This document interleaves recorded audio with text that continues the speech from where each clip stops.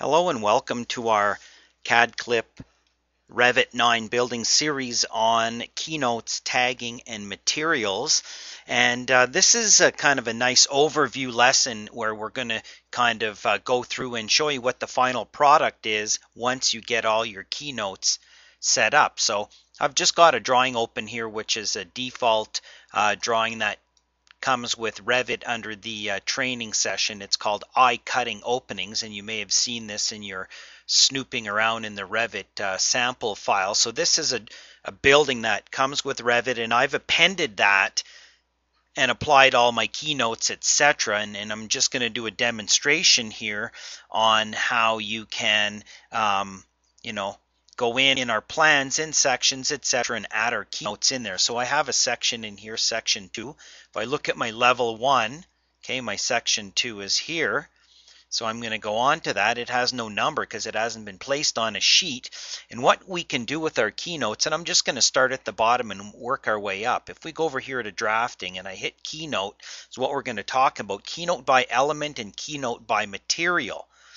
And you'll see as I go through this where you might do them, and then you can refer to our other 6 or 7 videos on how to actually set this up in the inside workings of these keynotes. So I'm just going to go through and kind of add some notes and then maybe make a legend in the end. So I'm going to start off by doing a keynote, and I'm going to say by element, and I'm going to start here in the bottom, and I'm going to go up here and say free end. I'm going to pick over here and I'm going to place that and put in a keynote. I'm going to continue along here, place another keynote there, along there. I can also use detail items as well. Okay, add in an anchor bolt in there and then use my line that up. Okay, then I can grab my concrete slab, add a keynote in for that. Now for the wall, I can do a couple of different ones. I can add an element, but I don't really have an element made for that. This is where we go and do keynote by material. I'm going to go in here and grab each individual material. Okay, I'm going to start with the brick. Okay, and then I'm going to go to the airspace, and then I'm going to go to the rigid insulation and try to kind of line these up. I'm clicking twice there.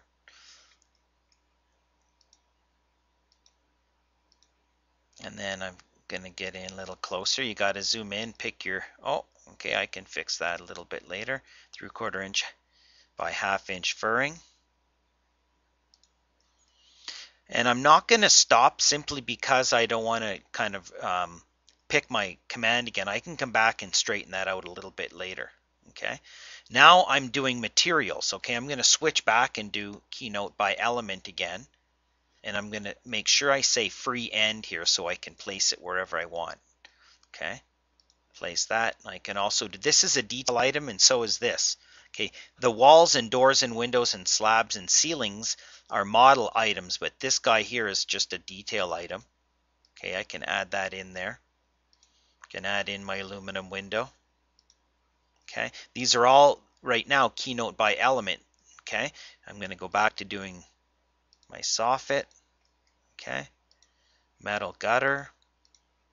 Okay, now I'm going to do 2 for the roof. I'm going to actually pick one for the roof and say use the keynote element. Now I'm going to go switch to keynote material.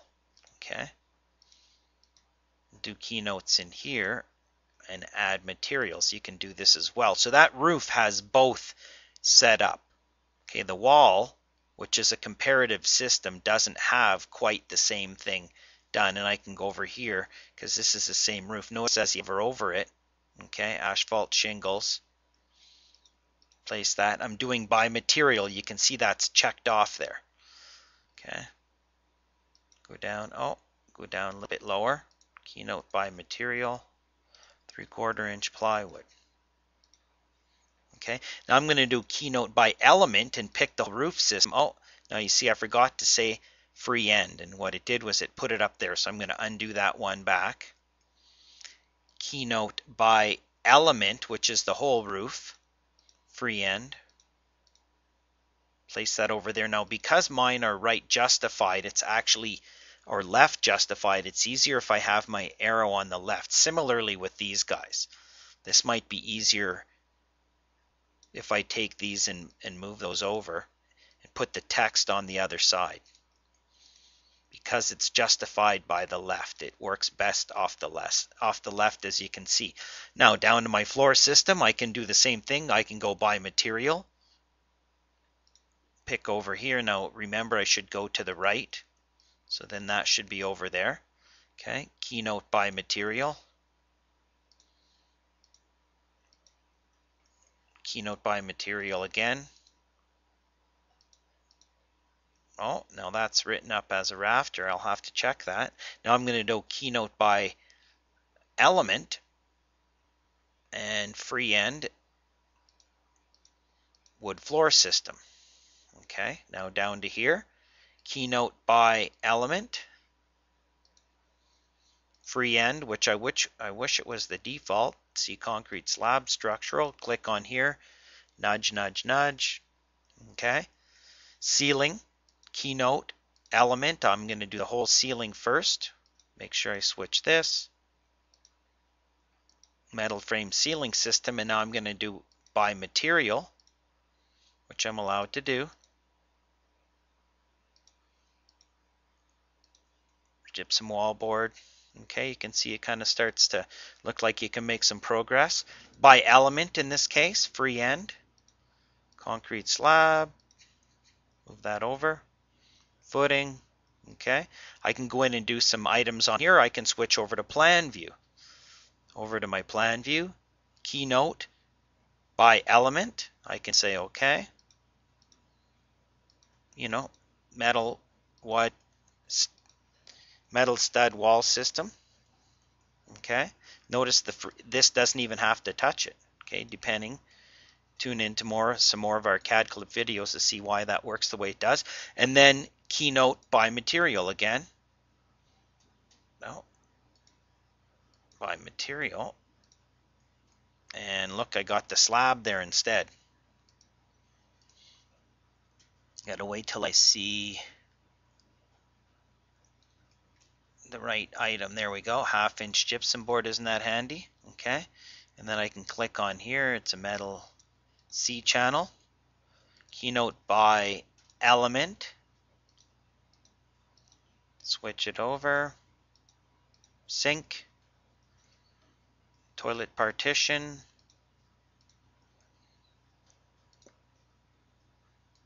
Toilet. Okay, I wonder if the door has 3/4 inch metal door. Okay, I can also do materials from here. I don't need to do this, but same type of thing as I did in the section plan, right? Keynote by element and free end. That's the one you have to switch that over. Element, metal stud wall system, metal stud wall system. Okay, once again, Keynote by material. I can go in and individually pick these components.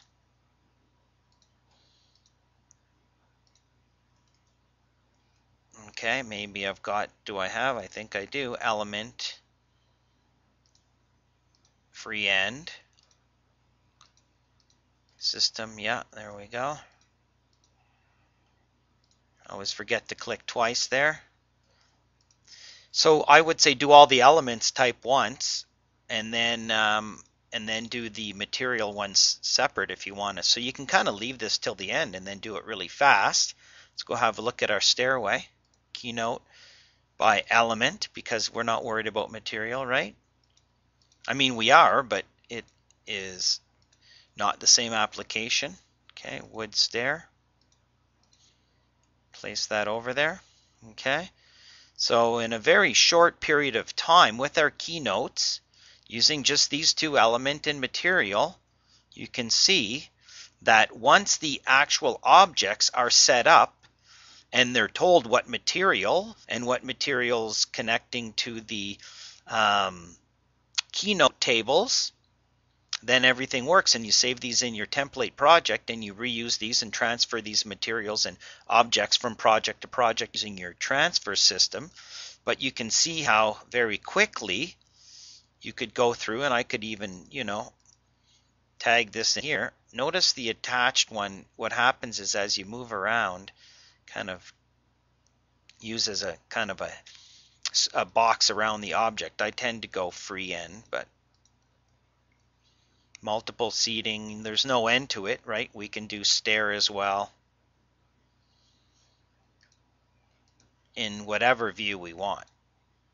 You can see you don't even have to point if you actually accept the, you can see it can go, oh, that one didn't have anything attached or assigned. So you can see very quickly, you can go through your drawing, you can add all these in here, okay? And then what you can do is go up here and say View, New, Keynote Legend, give it a name,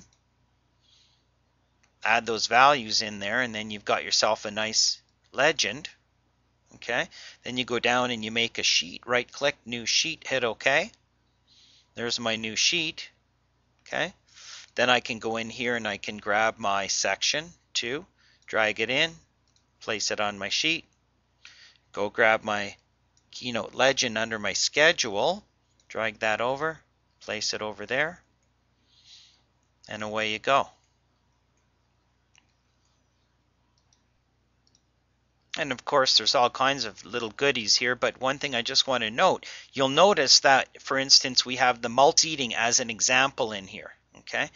That multiple seating will only show up, for instance, or the items we can filter, so this list only shows the keynotes that are in the views that are on this sheet. So watch what we can do. I'm going to go back to my Keynote Legend in the schedule,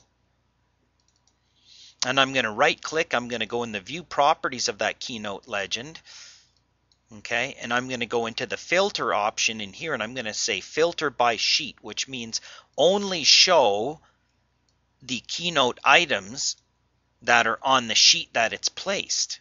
So watch, back to my sheet here, this has gotten a little bit smaller, and we'll show you an example here. Okay, for instance, in level 1 view, we've got a toilet, partition, and sink. Okay, if you look at this Keynote Legend, okay, you can see toilet and sink and toilet here, and toilet partition are in the legend, but when you go down to here, you'll notice that they're not in there. Okay, because this legend has been filtered to say only show items that are on the same sheet. Now watch what happens if I add, look at the bottom here, okay? Now when I add my floor plan to this sheet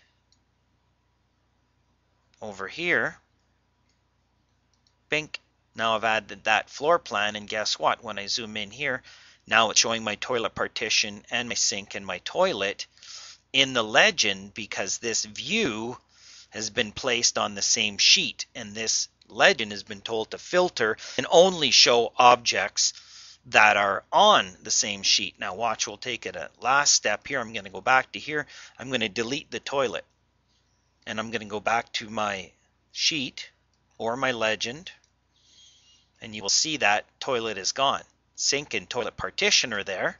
Okay, I can even go like this, click on here and say activate the view, delete the sink, delete the toilet partitions, okay, and then magically, because Revit is so cool, that is now gone from my legend, my filtering legend. So there's a couple great tips on using keynotes, placing your keynotes, and then using one of your legend aspects to display those items on a sheet.